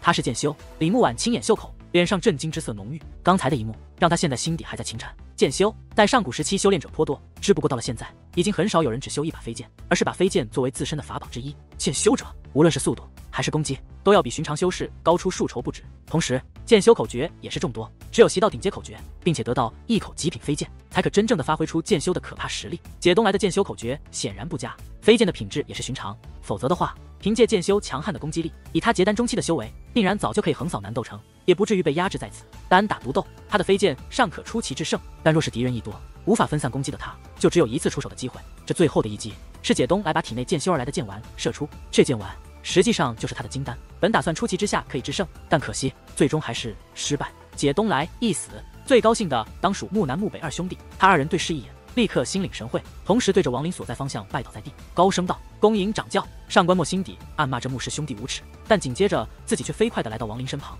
表情严肃，弯腰恭敬道：“恭喜师尊成为斗邪派掌教。”斗邪派组成剑阵的10个长老，此时也纷纷收起飞剑，面上颇有尴尬之色，沉默了少许后，一个个对王林所在方向弯腰施礼，其意不言而喻。至于龙陵上的上万弟子，一个个全身灵力被解东来耗费了七七八八，此时均都是挣扎着爬起，看着王林头顶那血红色的仿佛随时可滴下鲜血的珠子，高声恭迎解东来的身亡。王林心中没有喜悦，反倒有一种无奈之感。修真的世界没有对错，有的只是弱肉强食，为了生存下去，只有把一切威胁到自己的根源打断。他能想象得到，若是自己不找上门来，那么想必等待他的将是斗邪派无穷无尽的反扑。若想保护自己，那么就要让所有人知道他是一个不能招惹的人，一旦招惹，后果会很严重。王林在修魔海的第一次立威到此时结束了，这次的立威很成功，最起码在南斗城方圆100万里内，几乎无人不知，无人不晓。以血海尸山堆积起来的威严，让所有试图贪恋诛杀令之人迅速地打消了心中的念头。看着脚下万人修士的跪拜，王林抬起头遥望内海，心底默道：腾化元为了报仇，仙也好，魔也罢，只要可以提高实力，即便是成为绝世魔王，那又如何？他嘴角泛起冷笑，目光一扫，指着上官墨说道：从今天开始，你是斗邪派掌教。上官墨一怔，正要说话，可看到王林眼中的寒芒，心底一颤，想说的话连忙吞入腹中，连忙趁势给我准备一间密室，我要闭关。王林冷淡地扔了句话后，身子一松，拉着李木婉向斗邪派跃去。密室很快准备好，是解东来为自己建造的闭关之地，正是在那龙头之内。王林盘膝坐下，看了身边脸露复杂之色的李木婉，平淡道：待我闭关之后，就会送你回去，现在你可以自由活动。说着，他闭目打坐，沉默不语。李木婉怔怔地看着王林，许久之后轻声道：谢谢。说完，他心底泛起阵阵揪心之意，转身离开了龙头。待他离开后，王林睁开双眼，眼内没有半点以往的无情，而是露出一丝罕见的迷茫。这迷茫越来越浓，最后转化为悲伤之色。他的脑中控制不住回想起当年的一幕。铁柱啊，你年纪也不小了，这几年有不少人家找了媒婆过来说亲。杨听说仙人也能成家，你既然回来了，就先别走了，和娘去见见。有好的，咱就说一房回来。小兔崽子，村里你这么大的孩子都满地跑了，孩儿他娘，你说你一天怎么瞎操心？咱家铁柱可是仙人，仙人你懂吗？找个媳妇能是凡人吗？铁柱那意思是给你找个仙人的儿媳妇回来，你懂吗？仙人好啥？做仙人都能5年不回家，我要是有个仙人儿媳妇，他俩没准10来年都不回来一次的。行，听你爹的，你这娃子眼光高了，看不上村里的女娃。娘，等着看看你到底能领个什么样的回来。娘，你放心，你儿子一定给你领个好媳妇回来。渐渐的，2道血泪从王林眼角流下，他的拳头狠狠地握紧。许久之后，他擦去眼角血泪，右手拍向墙壁，顿时龙嘴慢慢合上，龙牙咬住，没有丝毫缝隙。又在身边布下几个阵法后，王林右手按在眉心，神识凝聚石海天逆珠子上，身体蓦然间在原地失去踪影。在这一刻，包裹他头顶的巨大珠子都消失不见。这是王林结丹之后第一次进入天逆空间，在他进入的瞬间，正在与那些结丹7长老厉声呵斥的上官墨身体蓦然一颤，他能清晰地感觉到那可怕的煞星消失了，准确地说是他的魂血消失了，没有半点痕迹留下。这立刻让他又惊又惧，身子连忙一跃而出，遥望龙头，许久之后才慢慢转回身，脸上惊疑不已。刚刚走下龙身的李木婉也是一怔，他抬头看向龙头，沉默少许，轻叹一声。梦境空间内某处，司徒南巨大的元婴盘膝飘在半空，双目紧闭，接近透明的身体内隐有道道灵力流转。在他的身旁，2个淡淡的乳白色光球安静地飘在两旁。王林站在元婴之下，怔怔地看着2个光球，无力地跪在地上，重重地磕了几口头，喃喃自语道：爹娘，你们放心，铁柱一定给你领个好媳妇回来，不过不是现在。许久之后，王林深吸口气，抬头目光投向司徒南的元婴，他眼中露出深深的感激之情，低声道：司徒，你放心，我现在已经结丹了，之后元婴化神，总有一天我会达到婴变期，到时定可把你从这里送出，为你选择一具肉身，这是我王林对你的承诺。说完，王林站起身子，对着司徒南的元婴深深的鞠了一躬后，身体一晃之下，顿时消失在原地，离开了这里。龙头密室内，一道七彩光斑蓦然出现在其内，这光斑越来越亮，最后化作一道虚影，渐渐凝实后，露出王林的样子。在他出现的一瞬，上官墨立刻感应到，他心底乱跳，暗道这煞星到底在修炼什么功法，居然可以把全身气息收敛。刚才他还在猜测到底什么原因，自己能否借此机会脱离掌控，但此时他心底再也兴不起半点这样的念头。李木婉摸着巨龙身上的鳞片，神情专注，心底好似在计算着什么。此时的他肌若凝脂，气若幽兰，双目凝神，玉手在龙鳞上轻划，即便是体内魂血的波动，也没有引起他半分注意。渐渐的，他眼中露出似有所悟之色，看向下一片龙鳞，王林出现在闭关之处，盘膝坐下，拿起储物袋。到现在为止，他所杀结丹期修士的金丹全部收集在此，大致算了一下，这里面不下上百。除此之外，所杀修士的储物袋几乎全被他收起。此时闲暇下来，他连忙整理一番，其中飞剑、法宝众多，只不过这些东西除了一个画轴之外，王林君都看不在眼里。这画轴2尺见长，有手臂粗细，淡淡的灵力波动自上面透出。王林记得是从一个结丹期修士身上获得，当初对方拿出后已经打开了一半，阵阵疯狂的咆哮从其内传出。可惜王林的极尽神识是不分单人还是群体，凡是神识一扫后，元婴期以下即刻死亡。对于极境，王林心里始终有种说不清道不明的感觉。在域外战场传送阵内，在戒律法则的威压之下，他第一次真切地感受到了极境的存在，心底有了一丝明悟。其后的多年使用与战斗，让他更加深层次地了解了极境威力，那种超过一切的可怕作用。只是他还不知道，极境的终点是元婴后期。想要化神，希望缥缈，画轴的原主已然死亡，神识早就消散。王林右手一摸，神识印在其上，只不过这法宝奇异古怪，尽管神识烙印其上，但却没有半点与之感应之处，与没印下神识前一样。王林立刻露出感兴趣之色，若是寻常法宝，他只需抹掉对方神识，烙下自身神念后，即可挥动自如，除非是元婴级法宝以上，否则均都是如此。从这法宝的灵力波动上看，似乎不像是元婴级。王林手中元婴级法宝有几样，其中一样是当初在火焚国战神殿元婴期修士周瑾送予的玉符。元婴级法宝最大的特点就是灵力波动庞大，比之单宝根本就是天地之差。除了这玉符外，再就是会瞬移的飞剑。按照王林的分析，这应该也是一件元婴法宝，若非他用血炼之术炼化，恐怕没有长时间的祭炼，根本就不可能使用。想到这里，他心中不由想起那把古朴的剑鞘，与瞬移飞剑配合后，可增加飞剑的威力。这件鞘司徒南也曾说过，他看不透，想必等级定然超过元婴法宝，甚至超越化神、婴变都有可能。毕竟能让司徒南看不透的实在不多。王林暗叹一声，可惜这法宝随着储物袋被藤化元捏碎。王林忽然目光一闪，暗呼不对，那剑鞘若真是这等宝贝，凭藤化元元婴期的修为，似乎没那个本事毁掉。如果没有毁掉，那么剑鞘会在哪？王林目光闪动，放下画轴后，猛地站起身子，来回走了几圈。他翻出一个装着一些极低材料的储物袋，灵力流转，2指轻轻一捏，顿时储物袋砰的一声爆开，化作层层飞灰消散。王林目光露出凝重之色，一直盯着储物袋的爆开过程。许久后，他再次拿出一个储物袋捏碎，连续数次后，王林眼露若有所思之色。储物袋虽毁，但里面的材料却不会毁掉。这就好比一排排无数的格子，格子外的门就是储物袋，门锁虽然碎了，格子也被永久的封死了，但实际上里面的物品还是存在的。若能找到再次打开格子的方法，取回里面的东西，也不是不可能。王林沉吟少许，重新盘膝坐下，拿起画轴，凝神看了起来。这画轴定然不是元婴级法宝，至于上面为何留下神识烙印后，并未有那种挥动游心的感觉，王林猜测不出。他沉思片刻后，蓦然间一把拉开卷轴，打开后，王林目露凝重之色。卷轴内画面通体漆黑，上面没有任何画眼。看着看着，蓦然间一丝危机如闪电般冲入王林心中。只见一双充满邪异之色的三角形眼睛在画幕中突然出现，紧接着一声如在耳边的咆哮轰然间传出，画幕上剧烈的荡起涟漪。王林不假思索，立刻合上画轴，一声愤怒的咆哮自内传出，慢慢声音越来越小，最后彻底消失。王林额头见汗，在刚才的一刻，画轴内的咆哮丝毫不弱于当初尸骨14股内蛟龙临死的怒吼，只不过他被限制在画轴内，灵力波动散发不出。此时他终于知道画轴为何留下神识后，但却始终没有控制自若的感觉缘由。这画轴只不过是起到一个封印作用，这法宝真正的威力却是出自画卷内那灵兽身上。谨慎地收起画轴，王林目光闪动，许久之后从储物袋内拿出一粒金丹，其颜色已然暗淡。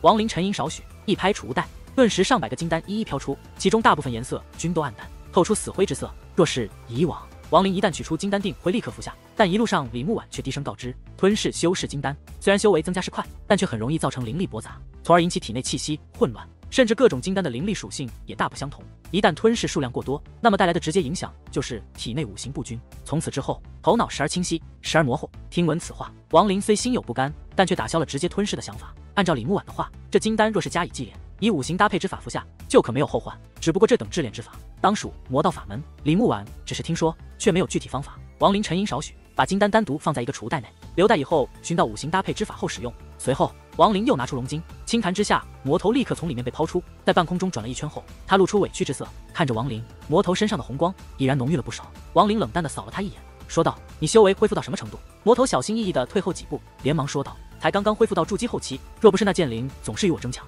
我定能恢复到结丹。”王林冷笑，盯着魔头一语不发。魔头渐渐被看得发毛，连忙再退几步，低声道：“是筑基后期大圆满，距离结丹只差一步。”说完，他心底暗骂：“心道你若要再逼老子豁出去和你拼了！但这只是想法罢了。”魔头自认自己现在怕是就算拼了，也吃不到半点好果子。王林目中寒芒一闪，大手一抓，魔头尖叫一声，正要闪断，但却发现四周已然被禁锢住，只能眼睁睁地看着自己被抓住，拽向王林。王林伸手在魔头体内拨乱一番，渐渐的，一丝丝红气从他体内散出，一个拳头大小的金丹在他如烟雾般的体内出现。魔头气势立刻蔫了下来，尴尬地说道：“咦，什么时候结丹了？一定是我吞的太多了，自己都被发现。”他说着说着，看到王林目光渐冷，立刻身子一颤，露出求饶之色。王林沉默少许，忽然说道：“你恢复记忆了？”魔头立刻哆嗦一下，眼神露出恐惧之色。这是他最大的秘密。他在结丹的瞬间，脑子里突然多了一些画面，但他不敢声张。此时被王林一语道破，立刻下意识的惊慌起来，心里不住的在呐喊：要不要和他拼了？拼了！不行，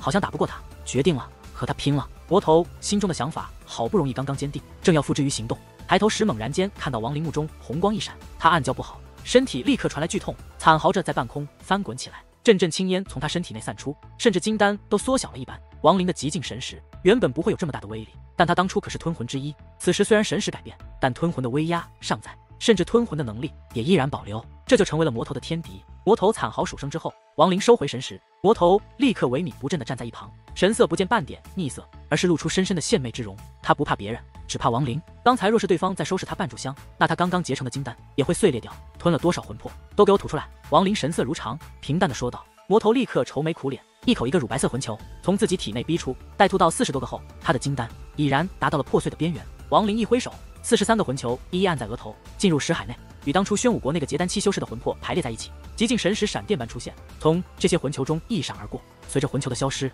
王林能感觉到自己的神识壮大了一分。魔头暗自松了口气，眼巴巴地看着王林，心底嘀咕道：太过分了，这些都是我从那该死的剑灵下抢回来的，早晚有一天我说什么也要和你拼了。哼，等我恢复到元婴修为的。他正想着等恢复到了元婴期后如何收拾王林时，身子被王林一抓，扔回龙晶内。魔头心底憋屈的叹息几声，现在就与其拼了的念头又再次升起。只不过考虑到即便是拼着金丹破碎也难以讨好的结局，他立刻又蔫了下来，喝下几口灵液，打坐少许后，王林考虑到之前解东来剑修的威力，略一沉吟，立刻拿出灵石，连续布置下上百个有贴身防御作用的龟甲悬灭阵。做完这些，他深吸口气，拍向一旁墙壁，龙牙立刻发出轰轰声，慢慢的张开。王林起身走了出去，刚一走出，他的目光立刻投向那龙尾处一个柔绕轻慢、妩媚纤弱的身影上。李木婉神情憔悴，但目光却炯炯有神，在龙尾的一个鳞片上不断的划着。上官墨一脸陪笑的站在一旁，手里拿着颗巨大的夜明珠，为其照亮。王林沉默不语，他这次闭关时间不算太长，只是看李木婉的样子，似乎至始至终都没有离开过。他心底叹息一声，身子一跃而出，行云流水般自龙头落下，飘在李木婉身后。上官墨看到亡灵后，立刻心神一秉，更加卖力地催动灵力进入珠子内，使其散发的光芒更加明亮。同时连忙在额头处逼出汗水，以显自己的认真。亡灵看着李木婉专注的面孔，眉目如画的俏脸，此时秀眉紧蹙，抿着下唇，目不转睛地盯着鳞片上的条纹。一阵雾风吹来，带起他几丝秀发。走吧，我送你回家。亡灵声音低沉，缓缓地说道。李木婉手指一颤，抬起头望着亡灵，盯着他的双眼。许久之后，轻声道：“你真的要送我回去？”亡灵避过李木婉的目光，点了点头。李木婉轻笑，只不过这笑声带着一丝无奈。他站起身子，整理了一下衣衫后，说道：“给我3天的时间，好吗？”亡灵看了他一眼，身子飘去，落在龙头之上，盘膝坐下。李木婉从储物袋里拿出一块玉简，放在额头，把之前从龙鳞上记下的条纹刻下后，他转身对上官墨语气平淡地说道：“给我准备一间密室。”上官墨连忙称是，暗道：看来当初自己看错眼了，那煞星与小娘子的关系并非如自己猜测那般。密室内，李木婉静静地坐在地上，眼前闪过这几年的一幕幕。从当初宣武国结丹期修士追击，被亡灵救下后，二人一路遁逃，最后引来火兽，冲出火兽包围，进入修魔海，制作石斧。他每日炼丹，亡灵则是全心修炼，一直到3年外出，为他弄来丹炉。回来后，结丹期修士追杀，亡灵结丹成功，带着他一路杀伐，开出一条血海之路。尤其是在亡灵结丹之际，自己一个柔弱女子，面对那10个结丹期魔修，正准备自断心脉之时，亡灵突然出现，对方惊走逃命。这剧烈的转变让他有些承受不住，身子险些摔倒，最终被他抱在怀里。别动，我带你去杀人。这句话一直在李木婉耳边回荡。想到这句话，李木婉心底泛起阵阵复杂之色，她俏脸微红。这一路上多次回想此话，有时颇为哭笑不得，但最后随着亡灵一路斩杀，这话却如同千斤，深深地压在他的心底。我带你去杀人。李木婉喃喃自语，嘴角露出一丝微笑。她深吸口气，轻笑道：“别人都是去看风花雪月、朝霞落日，而他却是带我去杀人。”但紧接着，他悠悠一叹，自语道：“这些年来，他从未问我的名字，我也丝毫不知他叫什么。或许在他眼中，我的名字已经不重要，重要的是我会炼丹。现在丹药炼完，我已失去了价值吧。”想到这里，他心底复杂之色更浓，渐渐转化为阵阵刺心之痛。一丝鲜血从他嘴角流下，在他白皙无瑕的俏脸上，这丝鲜血看起来令人触目惊心。一个叫做凄美的词语，此时印在李木婉的容颜之上。许久之后，他抿着下唇，从储物内拿出一片片玉简，一共是18974块，正是那条巨龙全身上下所有的鳞片数量。当初解东来门下弟子数量不足，并未占满全部鳞片，这些鳞片是他在这半个月的时间几乎不眠不休，耗费大量的心力一一踏一而下。这半个月的心力损耗，让他的寿元最起码少了5年。只是这些，李木婉已经不在意了。他拿起一片片玉简，凝神其中，一一串联而起，不时的还会在其内改变条纹，刻画一番。他首先做的是把这近2万块玉简融合并列在1万块上，随后则是5000块，以此类推。3天后，李木婉面无血色，身体异常憔悴，仿佛风一吹，人就会摔倒般，扶着墙壁从密室内走出。亡灵手中拿着遗物，在龙头静坐了3天。在李木婉出现后，他收起手中之物，身子一跃，落在他的身边，看着对方那更显憔悴的面孔。亡灵眉头皱起，问道：“你这3天在做什么？”把它喝下。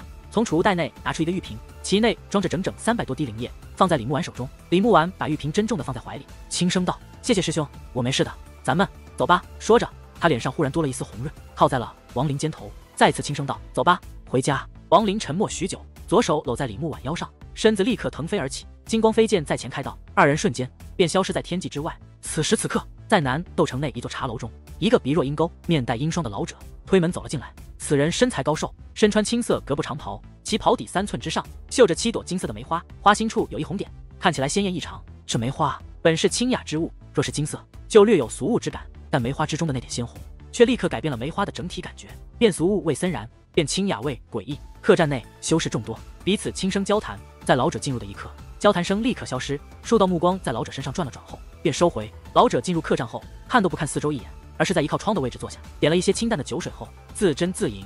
他眉头时而紧皱，时而松开，一副满怀心事的样子。此时客栈内再次恢复了之前的细声轻语，其中一张桌子上，几个修士脸露心揪之色，低声道：“那煞星一路杀来，最后在斗邪派龙山与解东来大战了3天3夜，最后以神秘法宝一招杀了解东来，把他尸体鞭策了7天7夜。嘿嘿，我看这南斗城要有新城主了。”青山老者在听到神秘法宝时，神色一动，嘿嘿，这算什么？我当初可是亲眼看见过那煞星，当时漫天都是他捆着的尸体，那些尸体最少也有上千具，被他密密麻麻的拖在身后。那煞星倒也会享受，怀里还抱着个千娇百媚的小娘子，就这么的在天空呼啸而过，那情景真是让人终生难忘。一旁一个圆脸修士脸上露出追忆之色，叹息道：“青山老者眉头微皱，低声嘀咕了几句：你们几个小点声吧。听说那人生姓是杀，修炼的功法是极其恶毒的死咒术，而且最厌恶别人谈论。小心，若是传到他耳朵里，你们几个死无葬身之地。”一个冷面青年喝了一口酒后，在一旁冷笑道：“青山老者在听到死咒术这3字后，双眼立刻亮了起来。要我说，此人身中万魔百日追杀令，